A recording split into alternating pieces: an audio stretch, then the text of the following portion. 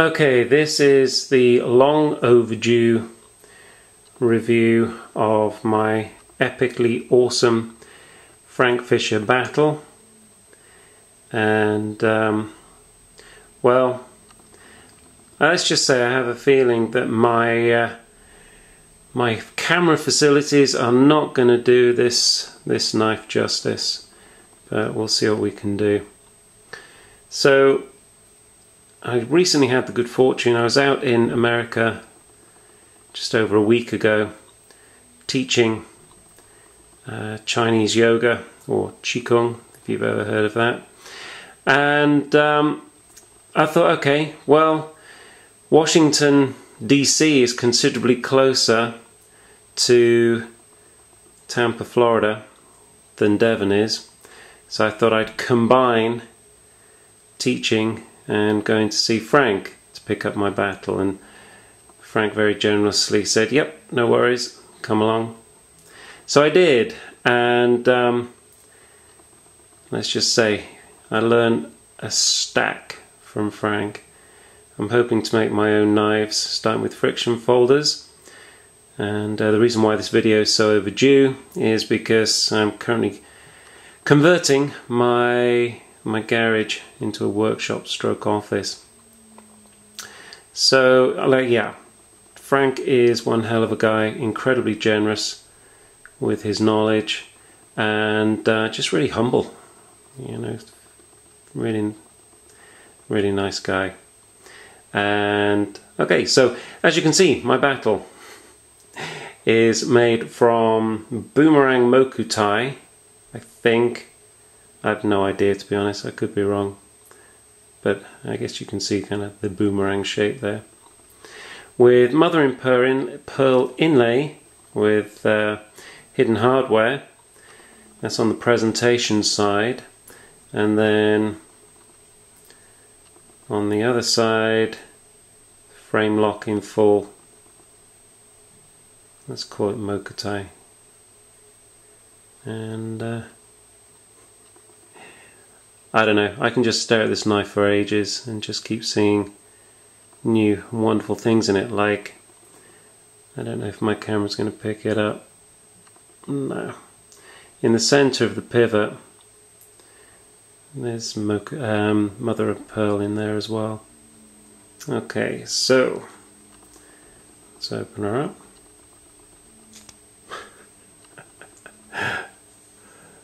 Performance anxiety, what can I say? There we go. Okay, so it's obviously got that wonderful recurve hawkbill or inverse tanto with the harpoon on top, and just, I think it's the most awesome grind in the business. And yeah, stunning.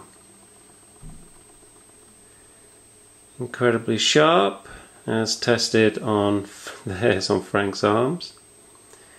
And so it's a 3.75 inch blade, and on the back spacer, I don't know if you can see, but it goes from blue to purple.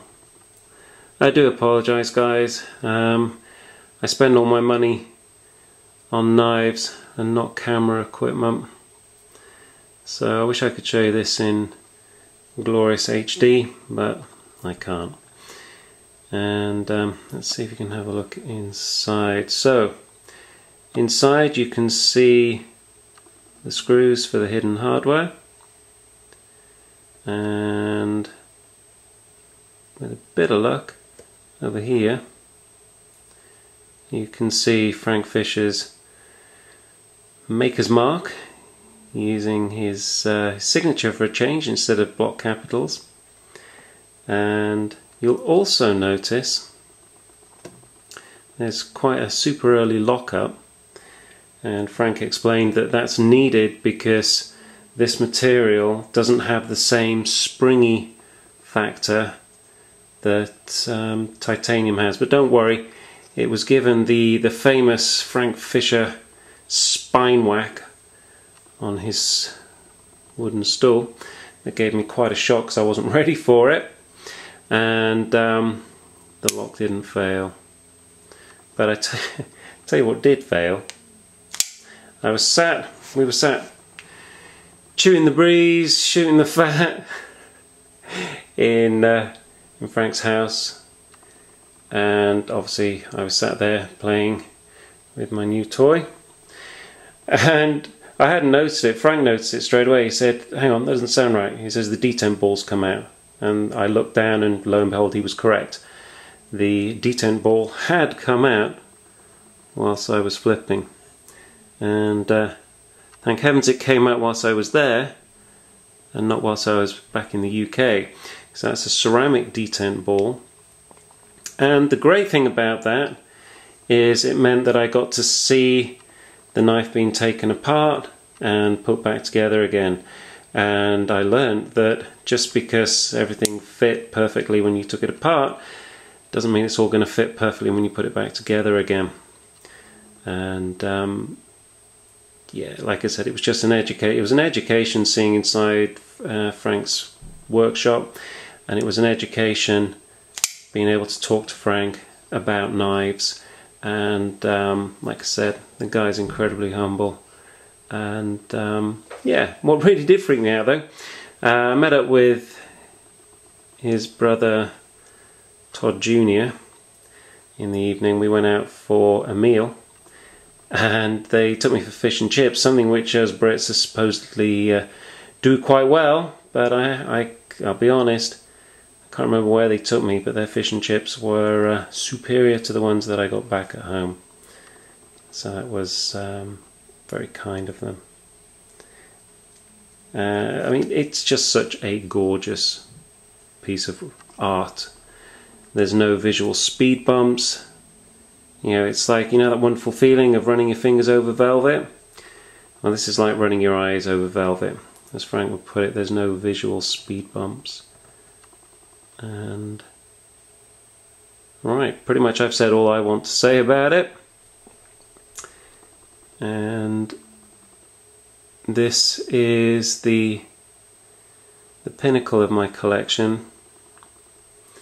And now that I've discovered I actually enjoy making knives more than I enjoy collecting them, I can't see that I'm going to be acquiring anything like this again, which is just as well. My aim with this is I want it to be an heirloom piece that I hand down to my son, and that he hands down to his son, and so on and so forth. Anyway, I hope you've enjoyed looking at my Frank Fischer Battle, and if you ever get the chance to chat with Frank, or even better to own a piece of his artwork, then I suggest you do.